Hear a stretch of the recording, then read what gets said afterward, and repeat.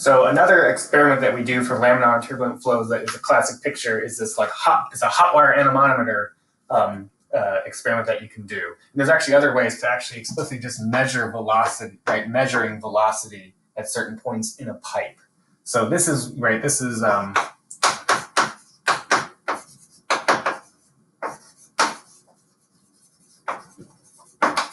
a hot wire anemometer device. What it is I think it's a thermocouple of some device that when you put it in there, it experiences a voltage difference.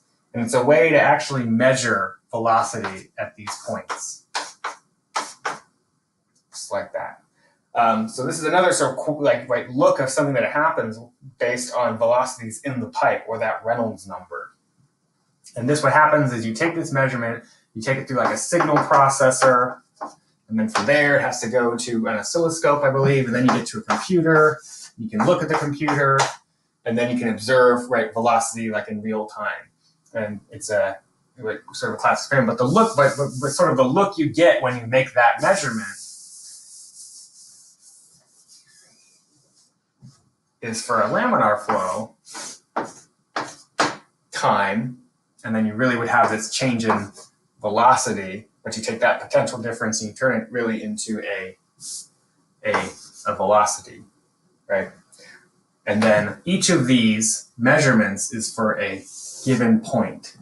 So I just want to kind of stress this idea. You have to do this a bunch of times because I stick my probe in there and I measure one point. So here's my z-axis, here's my r, and I'm going up to an r naught value. So this graph corresponds to one measurement at one r naught value.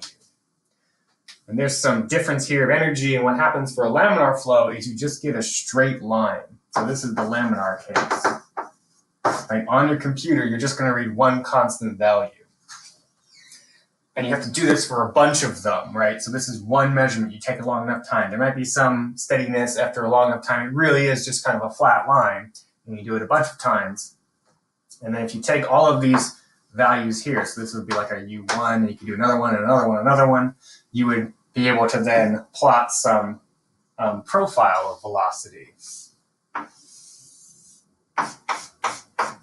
Like that, where each one of these points is something that you measured, and you realize that we're getting, when you was close to the wall, there was no velocity at all, and that's a no-slip type thing. And then you realize as you got closer and closer to this 0 point in the radius, it was getting bigger and bigger. And you also notice that it's a quadratic behavior, where this is actually perfectly seems to be, right, some quadratic relationship based on r. But we'll get into that later. But that's the look of what you do with these experiments when you measure a pipe flow. You would actually measure the velocity and do it a bunch of times and then create some sort of, some discrete graph that looks like a curve. And that's for laminar. But as that Reynolds number increased, you could just be at the exact same r naught. And then what happened is this.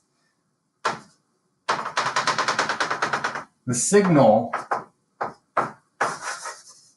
it becomes quite chaotic, where I'm just measuring at one r naught value, and as time goes along, this thing never really steadies out. But all you can say is that there's some mean velocity, and then there are fluctuations. We should call them a u prime. So that really then motivates this idea of modeling turbulence, where you just get a sense from looking at this thing. Well, I'm just going to say that the velocity is a mean and a u prime. So this is the turbulent behavior, or the turbulent look of the flow, is this idea that when we did these measurements back in the day, we realized just this stark difference, all based on that Reynolds number that we can calculate based on dimensions of the pipe. I mean, this is the diameter of the pipe. In the fluid, it has a viscosity and a density, which I can also measure independently. And then a velocity is based on some sort of flow rate, right? This is a volumetric flow rate, so I can prescribe 2 gallons per minute, etc. You know that flow rate, is cross-sectional area. That's constant times some characteristic velocity. So that gives you all the components to calculate this Reynolds number.